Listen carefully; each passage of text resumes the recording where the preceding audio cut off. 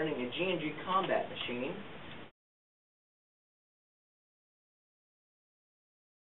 This is the AimTop M4.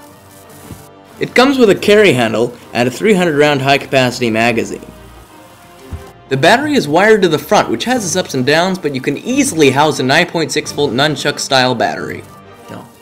One of the best features of the AimTop is its steel convertible barrel. It can be shortened from standard length to CQB length. This is the flash hider. It's made of very solid metal and is not the standard M4 one, more of an HK416. Polymer parts include the stock, pistol grip, body, and forend. The body is constructed of a high-quality polymer and is less flexible than a combat machine's body. This allows for an extremely high cost-value ratio. To gain access to your barrel and hop-up unit, push out these two pins. Then your receivers should just slide apart. You now have access to your barrel, hop-up, bucking, and nut. The barrel has pretty good crowning, but is kind of strange. The hop-up unit is plastic, but it is of pretty good quality and you can use some pretty fine adjustments. One thing I thought was interesting on the AimTop is that the bolt catch, which is non-functioning on this replica, is housed in place by some mysterious force. The stock tube can be described by one thing: solid. This is the most solid buffer tube I've ever held. The magazine catch is not of the real steel style, but is still very functional. Stock, it comes with a small Tamiya connector, but I would switch to a Dean's for advanced connectivity. It also comes stock with a tube-type fuse. And with its silver core wiring, it definitely has the potential to be a rate of fire monster on the field. These connectors connect the fuse and the connector to the gun itself. They can pop out during play, so might as well tape those suckers up. The sling mounts are non-ambidextrous and include the one on the stock and on the sight post.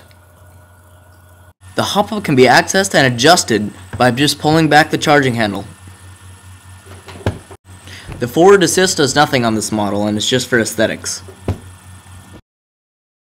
Some annoying creaks and wobbles can be found, but those can be easily remedied with some tape. The barrel wobble, though, is quite disconcerting, and I'm not sure how to work on that.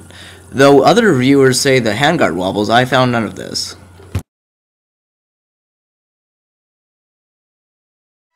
As for the internals, I'm not going to take apart this gun in this video for length reasons, but there will be a separate video on this channel in the near future showing those. But let's just go off of what we know is in the gearbox. We know there's a piston with steel strip teeth with the piston head that mounts in a non-standard way. So if you want to change piston heads because you want an aluminum one or that one breaks, you kind of have to replace the whole piston, which is a bummer. And there's a high chance that the piston head will crack because it uses an aluminum cylinder head, and that additional strength will put more wear on your piston head. As for the gears, it uses a shelf shimming system invented by VFC. Now this is good because you'll never have to shim, but it's kind of bad because you'll never get it perfect. Now, if you're new to working on guns, you don't know how to shim, that'd be a great option. You just want to put in some new parts, fixed parts. That would be a great option because you don't have to shim it perfectly and have it work. And as for the spring guide, it uses a CNC aluminum spring guide with ball bearings. That is probably not a replacement part, but who knows what is to come in the future. It uses an anodized cylinder head, which is cool looking, let me tell you. And it uses silver core wiring, which I've talked about before, and that is great for speed guns and for high efficiency. It also uses 8mm ball bearing bushings, which would be great for rate of fire and would be a great choice if you really wanted to just be a hose out there.